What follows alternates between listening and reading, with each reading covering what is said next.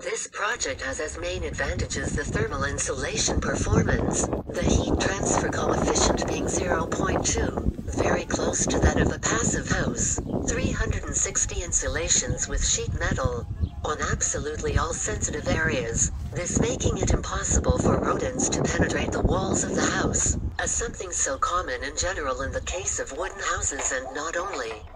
Another advantage is given by breaking the thermal bridge in the floor area, by using soles placed above the continuous foundation, this area being naturally ventilated. The thickness of the thermal insulation is 35 centimeters, and the carpentry has 3 layers of glass.